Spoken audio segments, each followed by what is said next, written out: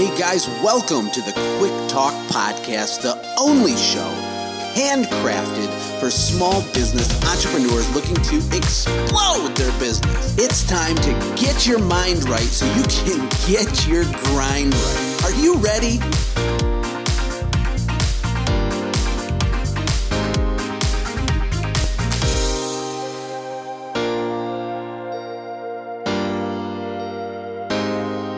If you can take a vacation during your busy season and not worry about checking in on your office and everything like that, then you've built a business. You've built something that's viable.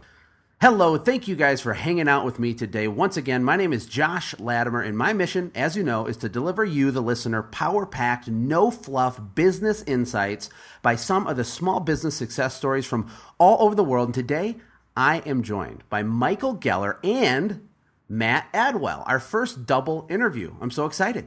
They're co-founders of Tweak Consulting, and they each run a respective cleaning business in the state of Maryland. Now, Mike is a copywriting and marketing guru. In fact, his cleaning business got 86 estimate requests in one day, and that does not happen by accident, folks. And Matt Adwell has been called a master problem solver. He's been actually in the cleaning business, the window cleaning business, for 23 plus years, and together they make up Tweak Consulting, which helps small business owners make the adjustments they need inside their companies to be more profitable, have turnkey freedom, and better scalability. Guys, welcome to the show. How are you? Doing well, Josh. Thanks for having us. I'm excited here. It's a beautiful day in Costa Rica. My kids are playing. There's fruit trees all over the place. There's monkeys and iguanas running around. And we're going to talk about business. What can be better than that? I haven't done a double interview before, but maybe we'll start with you, Mike. If you could give us a little bit of background about where you kind of started in the business world and being an entrepreneur and kind of what brought you to Tweak Consulting. If you want to start way back when, I started by selling snow shoveling at about 10 years old with 4 other guys doing the work. We did a $2,000 day way back when. And then through the years, I was working to become a full-time magician. I did become a full-time magician and did very well with it. But because of that, and that was my focus, I've had 43 different jobs in my life. Wow. Which is, I used to look at it as a detriment, but it really has been a benefit. Yeah, that's really interesting. So being a magician, do you just basically trick people out of their money, or do you actually provide value to them? Houses magically clean themselves. Yeah. No, I'm just kidding. So 43 different jobs. That is an excessive number, but that would give you a diverse variety of life experiences and perspectives. Absolutely. And then on top of that, running your own thing early on as a magician, there's no show without business, and it forced me to learn the business side of things. That's actually a very important point, because any business is really, there's an element of putting on a show for your customers. Sometimes really small companies don't take that serious enough. They don't understand that it's almost a performance. In our business, we called it the customer life cycle, but there's all these different opportunities to engage and impress and blow the minds of your customers. But if you don't pre-plan that process or that cycle, then you can really miss the boat. Absolutely. One of the things that was taught to me by one of my mentors, Denny Haney, who happened to also help mentor David Copperfield and a bunch of other pro guys, which was cool that I was able to study under him. He brought out the point that if it doesn't add, it detracts. And that's a really good rule when it comes to copywriting, when it comes to marketing, but also in customer interactions and things. You want to make sure that you're adding value constantly to the interaction and not just wasting the person's time. So you always want to look at things and go, well, does this add value, or is this a detract by being neutral or negative?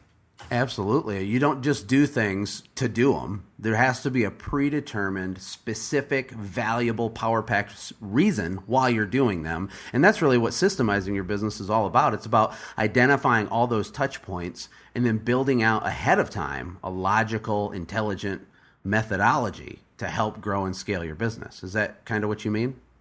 Absolutely. And as a magician, one of the things when I was performing full-time and all that, you're thinking ahead 7-8 steps ahead of the person who's watching. And it's the same way with the customer, same way in business. You need to be thinking ahead, and you need to be looking at how does this appear to them? How does this come off to them? So it really helps when you're marketing to kind of think and have that background of a magician a little bit to realize how it's all a show. And it not to say that we don't give genuine value, but there is a certain amount of perceived value that is just that. It's perceived value. There is no, maybe not genuine value behind it, but the customer perceives it and appreciates it, and things like that. So there is a little bit of that that goes into it. Yeah, well, perception is reality in life and in business, for sure. And in your job as the CEO of your company, and yes, you are a CEO, even if you're the only employee, you should have a CEO's mentality. Your job is to create that perception. I want to ask you, Matt, a little bit about your background. Sure. And how did you meet Mike, and how did you end up with this Tweak Consulting thing and coming out of the cleaning business? So my background, I started as a window cleaner back in 1992 and picked it up kind of to support myself doing some volunteer work. And I worked for a company for about 18 years, and everything from being a technician to running the residential and project side of the business and heading up the training elements as well. So I kind of walked away with that with a good feel for what people wanted as far as clients, which to me is very important, because if you can figure out what people want, then you can figure out how to give it to them. I also, I guess, coming from that as well, I saw things within the company that I liked and wanted to imitate, but I also saw things that I would do differently. And so I kind of took that experience, and in, I guess, January 2011 is when we really went full force and started Adwell Services, and so far so good. We're running 3 crews now, and it's going pretty well. It looks like these good things on the horizon there. As far as meeting Mike, it's kind of funny. We live 45 minutes apart. In fact, he had stayed with my brother on one occasion, and we'd never met. We went all the way to Bethlehem, Pennsylvania to end up meeting at a convention, finding out that we should have already known each other years before. Well, that's really interesting, and it is a small world with that. It's really nice to be able to meet like-minded people and have other business influences in your life to help push you along, and it's really cool that you guys ended up forming a partnership. I want to circle back. Something you said in the first part of your response was that you're good at identifying customer needs and what customers want, and this is an often overlooked thing, in my opinion, because in software, I have a software company. What we call it in the software business is a product market fit. What itch are you scratching, so to speak?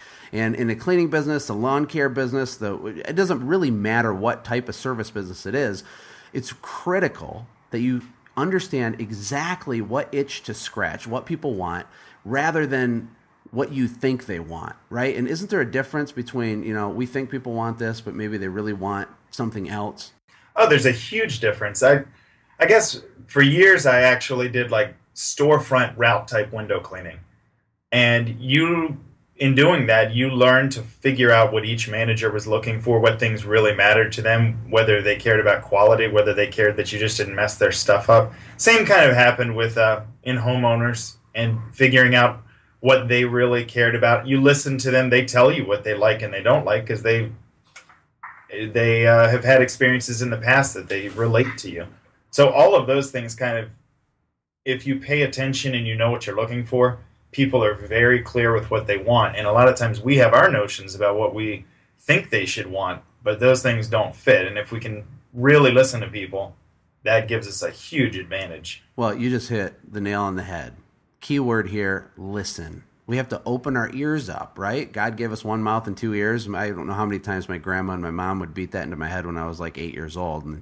But it's actually really true. We need to listen to our customers and understand, where we need to be scratching, right? Because if you're an itch scratcher, which is really what all businesses are, people will continuously come back for more, right? But if you're scratching something that doesn't itch, there's not going to be an easy way to scale a business around that.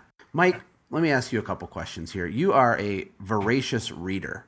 And I just know from being in some of the circles that you're in that you read so many books that it's just unbelievable. So what's the best book that you've read in the last year? In the last year, I would have to say Profit First from Mike Michalowicz.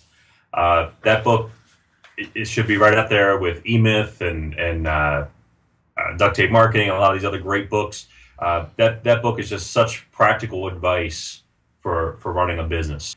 It's kind of the idea of, general accounting practices are sales minus expenses equal profit. Well, if you're like most people, expenses keep coming. If you let it, you can always find something to spend money on in your business. New equipment, this broke, that broke, and before you know it, the profit that should be there for the owner isn't there, and the owner finds himself working like a dog and needing more sales just to cover payroll if you're not careful. The profit first mentality is this, that sales minus profit equals expenses. Now, it sounds kind of strange, but the factor of it is that you end up taking out your profit percentage first. What's left then is what you have to run your business on. And if you can't run your business on that, because the other percentages are the correct percentages for you that you find and what you do, then you have a problem. Then you've got to tighten the belt on your business and run your business correctly. And it's just changing that one mentality, that one thought really is groundbreaking. Yeah, that's really interesting. It's very similar. It reminds me of Robert Kiyosaki's concept of pay yourself first. I don't know if you're familiar with that. Yeah, absolutely. Yeah, Matt, what about you? Are you a big reader? What's the best book you've read in the last year? I am a big reader. I read a lot of fiction over the years. I've read hundreds of books, but I'm not a huge business book reader. But I read the ones that Mike tells me I should read. So the best book for me in the last year has been The Pumpkin Plan, also by Mike Malkowitz. And that book to me was revolutionary for figuring out exactly what niche your company should be in and making sure that it's focused exactly as it should be to be able to be profitable. Yeah, I think sometimes small business guys think that to make more money, they need to offer more stuff rather than actually drilling down and focusing even more on something super specific. Yeah, and for me, as we're kind of scaling our business now, it spoke to me a lot because I'm in the process of training employees, building systems into the company, building trucks, buying equipment. And so if I don't have to buy tons and tons and tons of equipment and train tons and tons and tons of things and buy all types of different chemicals and have all the simpler my business runs, the easier it is to scale, the easier it is to train, the easier it is to build out. So it was brilliance from where I sat. Are you looking for a simple way to get more sales, more referrals, and strengthen your customer loyalty? Look no further than sendjim.com. It was handcrafted for you as a powerful tool that will automate your follow-ups after the sale.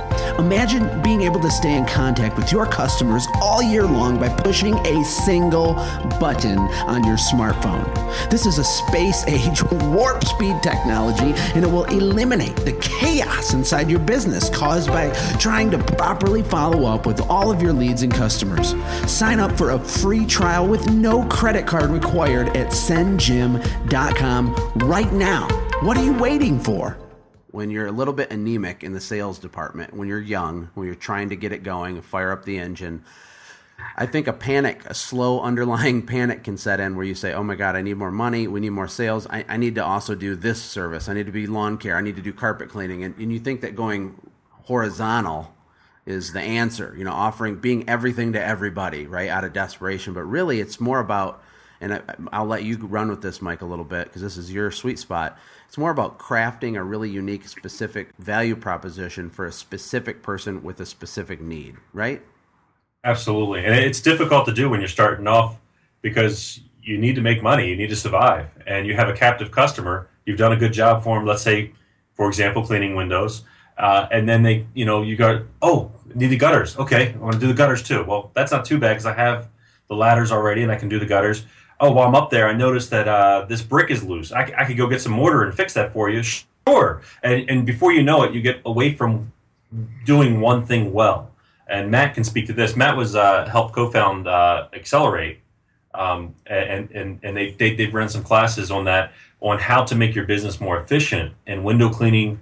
And it was, I've heard Matt and I had these conversations for hours on end. And even with that, Accelerate, I still learn new thoughts and new ideas from it, just in ways of thinking about your business in terms of efficiencies that, if you're saving 15 seconds here, 15 seconds here over and over throughout a day, and you're able to get more work done and make more money, versus if you're so diversified, you just can't run at that level. Plus it becomes like, I see it with a lot of guys who do decks and things like that.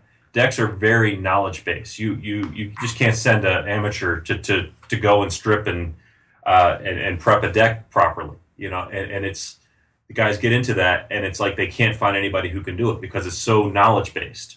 That's fine if you want to be a solo entrepreneur and run it yourself, but if you're trying to scale, that might be a little complicated to do. Not to say that can't be done, and there's systems that can be built to do that, but a lot of times it's just choosing the correct things to do, knowing where you're trying to go with your business, and then choosing the correct things to get into, knowing those end goals.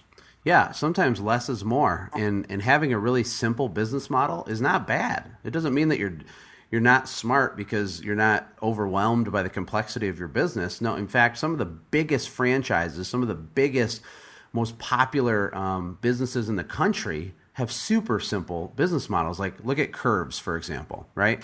This franchise just blew up all over the place a few years back, and all it is a circuit, like a circle of exercise equipment targeted at, women, middle-aged women that maybe don't feel great about themselves, and they sell, spots on that equipment to those people over and over and over and over again all over the country, right? They're a perfect example. They looked at it and they went, where's the problem? Where's the hole in the market? And most gyms were, you had meatheads in the gym working out and things like that, and got, catcalling women and things like that, and they felt insecure about their bodies and insecure about going into a gym to work out. And now here it is. This is a woman's gym. We're gonna work together to help you. And that was a great idea and a great example of pumpkin planning. Instead of trying to be the gym for everybody, they said, we're not the gym for everybody. We're gonna cycle down into just a specific niche. That is powerful, and I hope that people are getting this, because if you're feeling stressed out there, you're listening to this show and you're saying, man, I need more sales. I got to grow this company. I want it now. I'm impatient. I need to grow. Don't go horizontal. Don't widen the base of the stuff that you do. Drill down into the niche. Listen to your customers. Find the most itchiest thing you can scratch. Well, that's a new phrase. and get it done. Like, niche down, because a parallel example for the Curve things would be a guy who started a gym and he didn't have enough customers. So he said, I'm going to add a women's section over here for like grandmas. And then I'm going to have like a mom's area here. And then I'm going to have the meathead section over here. And I'm going to have a flyer go out to my town that talks about all of these things. And it would really resonate with no one, right? Because he's trying to be everything to everybody. Example of that, just from my magic days, was my first business card. It said, kids' birthday parties and corporate events. My mentor pointed out, those cards are worthless. You might as well throw them in the trash. And I said, what do you mean? He says, if somebody wants to hire you for a kids' party and they see you do corporate events, they go, oh, he's too expensive. If someone wants to hire you for a corporate event and they see you do kids' parties, they go, oh, I'm not hiring him. He does kids' parties. He's not that good. So you've just literally isolated yourself out of both markets. And we often do that with our marketing and with our jobs and the way we choose to approach business. I feel like for me, in the young days of my company, I had a lot of fear. I was freaked out. I had left a job at JP Morgan Chase as a banker and to start a window cleaning business, which, my own mom wouldn't talk to me for a week because she thought that was the dumbest thing on earth that I could have done. How do people overcome fear? How do we use it to our advantage? What's some insight you guys can point to in regards to fear in the minds of business owners? Well, I think for me, I actually used fear. Fear, it depends on where the fear is. If the fear's in front of you, it sits there like a wall and it keeps you from having the impetus to be able to do the things that you really should do. But if the fear's behind you, it's positioned completely differently. And I'll use my business as an example. I kind of just decided to quit my job and start my own business, a little like you, Josh. And I have a family, and we had a house, and I had to make it happen. And I had the opportunity to do some subcontract work. And I looked at it, and I realized I didn't want to do that because I would have just limped on that. And so the fear of knowing that I had to make it happen is what drove me. And it kind of reminds me, like if you see a movie and you see the guy, he's running across the rooftop, and the other guy's chasing him. He gets to the edge and he jumps to the next roof, and it's this incredible thing. And he's completely driven by fear because, let's face it, he never would have jumped to that roof otherwise. That fear drove him to be able to have the ability to do something he wouldn't have otherwise been able to do. That is a really, really cool way to answer that question, Matt. I think fear doesn't always have to be a negative, right? I mean, that's kind of the point of what you're saying, is that it can push you or it can stop you, right? Be a fire. It can drive us. Absolutely, because I always say that I do my best work with a knot in my stomach, and that's true. If anybody listens to Entrepreneur on Fire, it's a really cool podcast. He says, the magic happens outside of your comfort zone, and that's 100% true. If you don't have any kind of trepidation or anxiety or any kind of nervousness about a project you're working on, I can pretty much guarantee you're not doing anything that significant. What about quotes? We're big on quotes. I like quotes. What's your guys' favorite quote, Mike? It was from Paul Zane Pilzer. He's an economist, and he said, prosperity belongs to those who learn new things the fastest. Yes, being able to adapt, being a jet ski rather than a freighter, right? Being able to turn and move and be agile. Absolutely. And so I look at my life, and I'm like, what skill sets do I have? The one thing, if I could say one skill set I have more over any other skill set, is that I can learn things quickly. I've learned how to learn. Repetition, different means, hands-on reading, watching, to learn how to learn. If you can learn that skill to be able to teach yourself anything from a book or from a mentor or whatever, to me, that's probably the most powerful thing you can learn. And so that quote resonates very strongly with me. Oh, good one. I like that a lot. Matt, what do you think? I guess I would pick, I think it's Henry Bergson was the one who said, think like a man of action and act like a man of thought. And for me, that kind of resonates in that you pretty much don't have to, you don't want to be a person that's impetuous. But you also cannot sit there and overanalyze things and never have action. So if you can find the balance between those two things and be able to have an active thought process and yet be measured enough to be able to act in a reasonable manner and in a prudent way. Absolutely. I mean, you want to have a good work balance between absolute ruthless execution and getting stuff done at a high level, and balance that against making sure you're getting the correct stuff done at a high level, right? Exactly. That might be a favorite quote of his. That is not his favorite quote.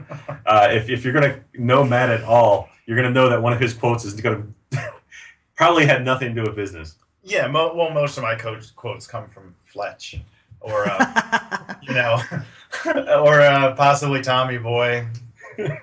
I'm a huge Tommy Boy fan. It's possible. I have a plethora of quotes if you really want to know. Okay, so let's talk a little bit about Tweak Consulting, okay? I want to talk about the importance of automation. My passion at this stage in the game is helping people understand that they should want to build the kind of business that they could sell someday. Doesn't mean they have to sell. People panic when I say that. I don't want to sell it. I'm not trying to do that. I just want this or whatever. But if your business is set up, right, and it's structured and optimized the right way, in such a way that you could sell it, in all cases, that's a better scenario, right, than just being a solopreneur, as you called it, or being self-employed. Because if you own a little system that produces income and it doesn't require your dedication to it every minute, isn't that just such a better situation to be in? And more than that, how does Tweak Consulting help people accomplish that? Absolutely, Josh. I would agree with you completely. That's the goal. Even if you want to be a solo entrepreneur, you want to create freedoms within your business. Well, I think here's the thing. As business owners, we all know kind of what we need to do. We know that systems are important. We know kind of where we maybe want to go with the business. Maybe we want to have some employees. Well, that's fantastic. We'd like to get out of the field and just run the business from the office. Well, that's fantastic as well. But we have no clue how to get from here to there. And so we're constantly just puzzled by this. Even to build systems into the business. Well, systems is a wonderful magic word, but if you don't have a legitimate way to have the time to build systems, to have the ability to know what a system is and how to kind of implement it, then it's a great thing to know. It's fantastic, but it's very hard to get from where you are to where you really want to be. Listen up. Now remember, being self-employed is not the same as being a business owner. And if you are looking for a way to automate your business and build yourself a clear path to the dream that keeps eluding you, then check out my online small business bootcamp. It's a go at your own pace, it's power-packed, it's a mind bomb. It will help you understand exactly how to architecture out and systematize your small business right now so you can finally be back in control. Go to windowwealth.com right now and check it out. Use the code MINDBOMB to save 30%. It's time to invest in yourself. And that's kind of where Tweak comes in, because the concept is a lot of times we have really good things going on, but with just a few little tweaks here or there, whether it be in the marketing or whether it be in the structures and systems in the business, just a little bit of tweaking helps things run smoother. Absolutely. And you're 100% right that people get overwhelmed by the idea of systems because it's a cold, corporate, horrible word, right? They don't know where to start. One of my concepts, you probably have something similar with your Tweak Consulting, but is to encourage people to start with an MVS, a minimum viable system. And all that means is you don't need some 13-page formatted, beautiful PDF, to deploy to your team through a 6-hour meeting to do a system. Just create something that enhances or improves a process inside your business. It could be a half of a paragraph in a Word doc that says, when the office runs out of toilet paper, this is how we order toilet paper.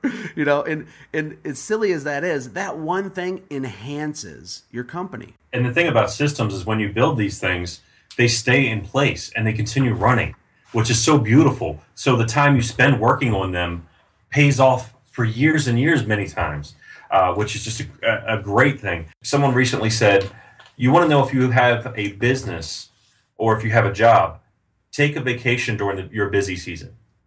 If you can take a vacation during your busy season and not worry about checking in on your office and everything like that, then you've built a business. You've built something that's viable. Wow, that is a really, really good perspective. I would love that. So this is something I'd like to add. Brian Tracy makes a comment about racehorses and how that the winning racehorse might win 100 times more prize money than the horse that comes in second. Well, does that mean that he was 100 times faster than the horse that came in second? Well, no. A lot of times he only won by a quarter of an inch, by a nose, and he got 100 times faster. And that's what Tweak is about, is the fact that a lot of times your business isn't necessarily broken, but with a small adjustment in a system so that it's repeatable to the customer, you can then charge more, you can then make more. This is totally true. I hope the listener is getting the fact that you don't have to build some giant empire. You can take your small business that you have right now, enhance it, I call it iterating and optimizing it, and produce a multiplier of benefit inside your company. So what I mean is, in a sea of 5'10" people, you only need to be 5'11" to stand out. You don't have to be, Apple Computer to win in life. And in your market, whatever business you have, you need to look at the little itty bitty things that no one pays attention to and be awesome at them and optimize them. And you will stand out like a sore thumb, and that in turn will always lead to more profit.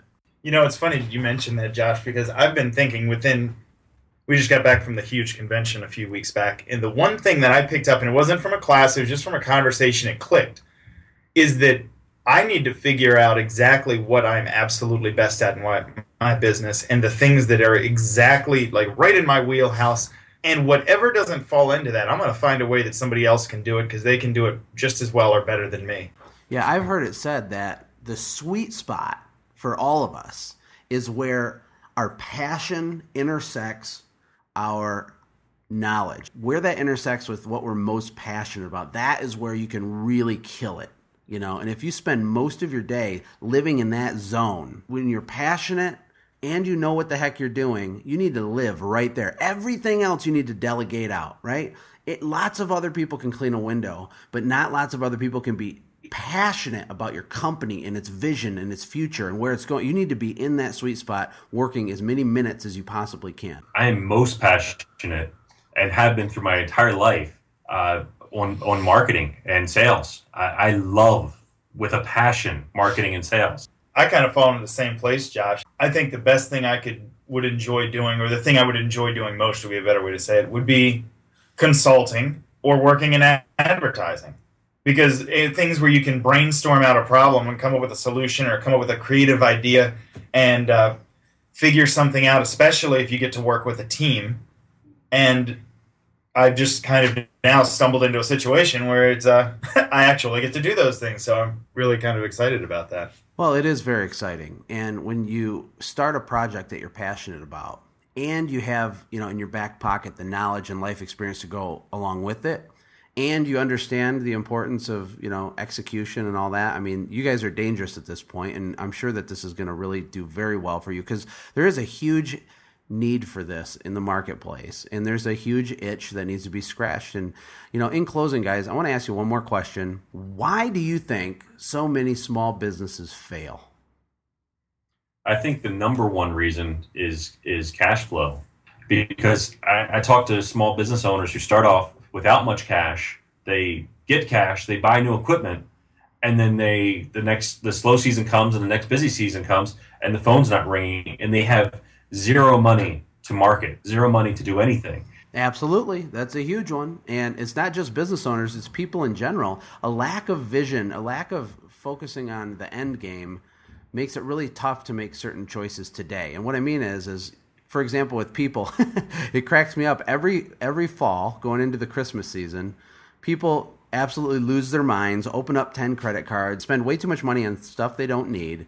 And it's like they forgot that they were going to need money for Christmas, right? Like, oh, since when was Christmas on December 25th? What am I going to do? I think a lot of guys, they'll start a company. They don't have a very specific vision, but they'll get going with it.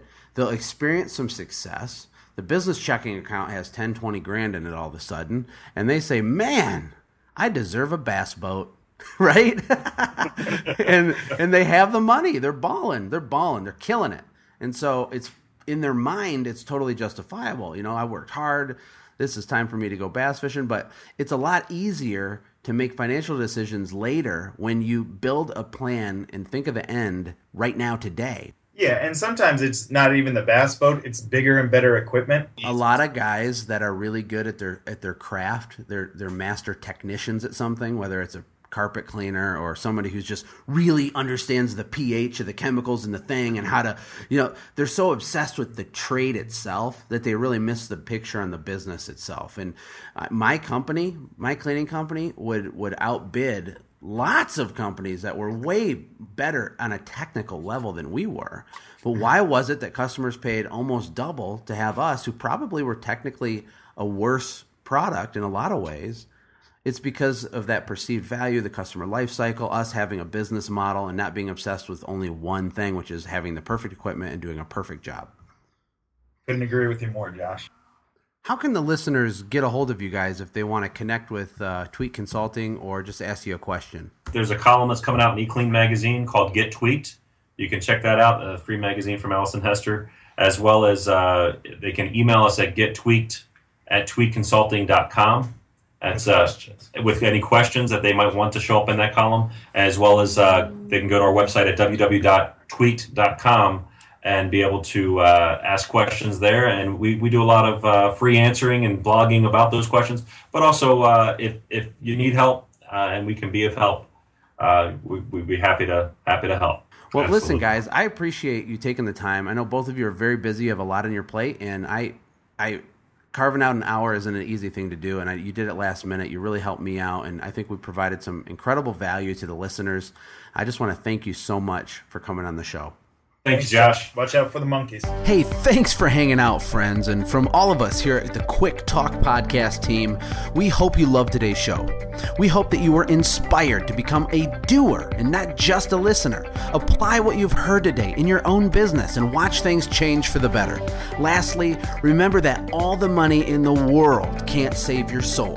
Seek first the kingdom of God, my friends. We'll see you next time. For more information about the Quick Talk Podcast or Joshua's other businesses, visit our website, quicktalkpodcast.com. Have a blessed day.